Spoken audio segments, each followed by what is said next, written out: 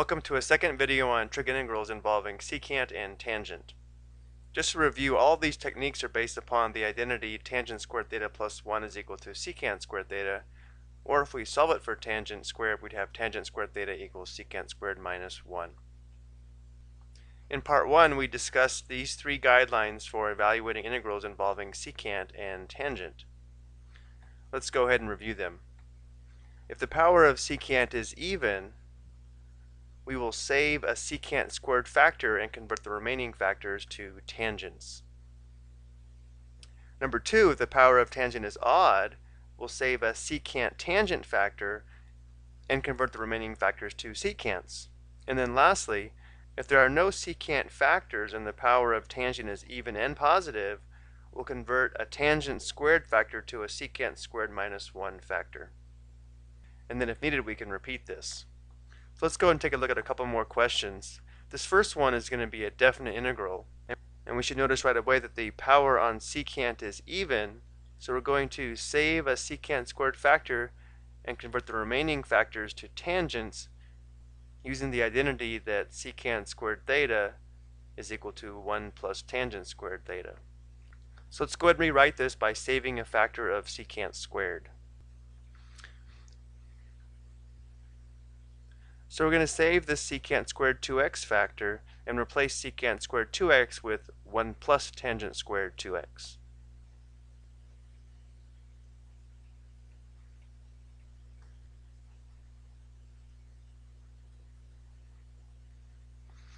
Now if we let u equal tangent 2x, this should work out nicely.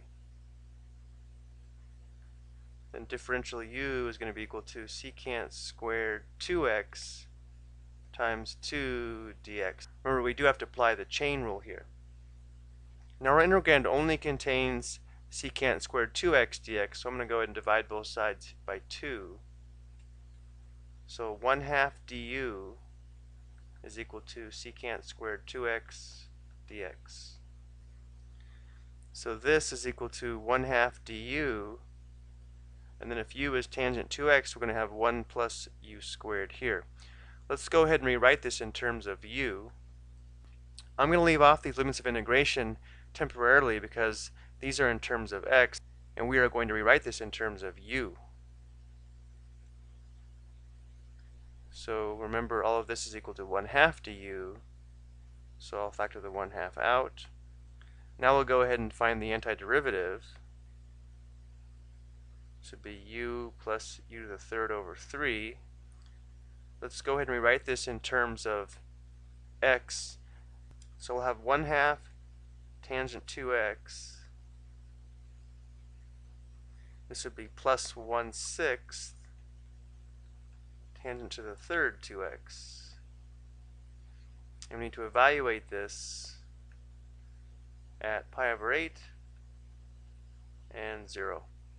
First we'll replace x with pi over 8. Well, 2 times pi over 8 would be pi over 4. The tangent of pi over 4 would be 1. So we have 1/2 times 1 would be 1/2 plus 1/6 times tangent cubed 2x. Again, when x is pi over 8, this would be the tangent of pi over 4, which is equal to 1. 1 cubed is still 1 times 1/6, so we have 1/6. And then when x is equal to 0, we'd have tangent 0 here and tangent 0 cubed here. Both of those would be 0, so we're going to have 0 plus 0. So this definite integral is equal to 1/2 plus 1/6. Well, 1/2 is 3/6. 3/6 plus 1/6 is 4/6, which simplifies to 2/3. Let's go and take a look at the graph of this function on the interval from 0 to pi over 8.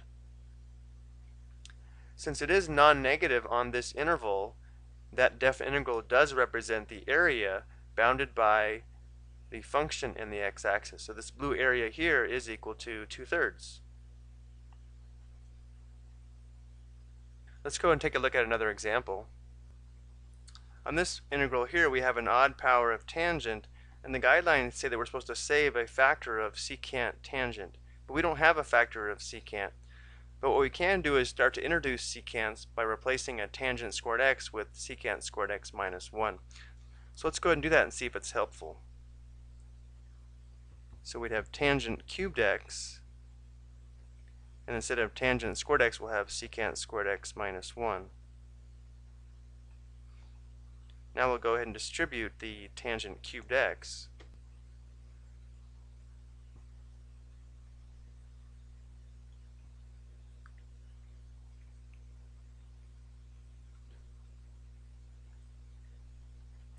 Now in this first integral, we can go ahead and follow the guidelines by saving a factor of secant x tangent x. And for the second integral, we'll go ahead and replace another tangent squared x with secant squared x minus 1.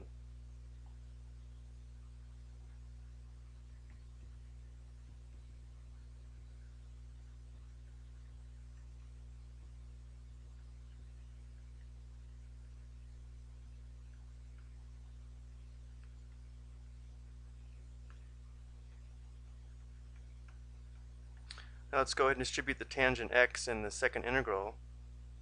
So we'll have minus integral of tangent x secant squared x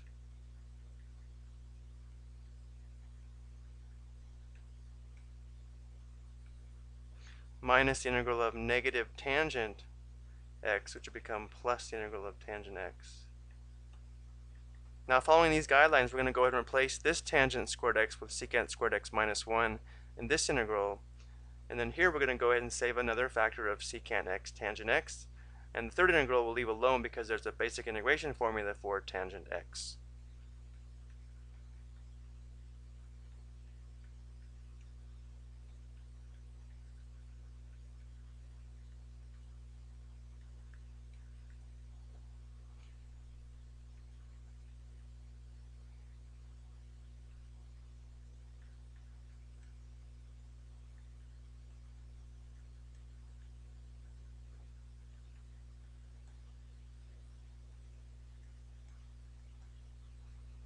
So what we did here is replace tangent squared x with secant squared x minus 1, and then here we're saving a factor of secant x tangent x. Let's go and take this over to the next screen, but when we do that, I'm going to go ahead and distribute this secant x. So we'll have secant cubed x minus secant x.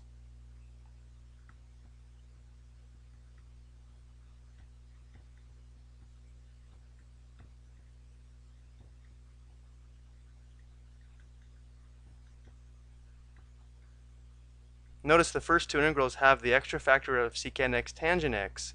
So now if we let u equal secant x, differential u is going to equal secant x tangent x dx. So this will be du in both cases, and then we have everything else in terms of u.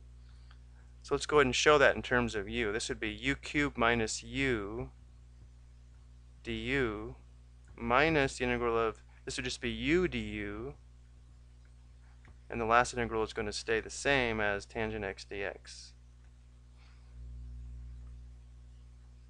So this is going to be u to the fourth divided by 4, or 1/4 secant to the fourth x. Remember, u is equal to secant x, minus u squared divided by 2, or 1/2 secant squared x, minus, this is also going to be u squared divided by 2, which is another 1/2 secant squared x.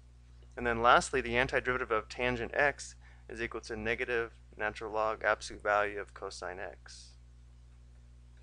And if that wasn't enough, these middle terms are like terms, so we can go ahead and combine those.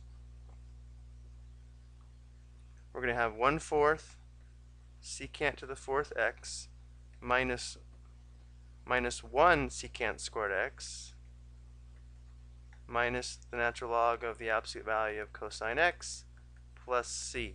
So as you can see, some of these can be fairly involved, but at the same time they can also be enjoyable. So I hope you found this helpful. Thank you for watching.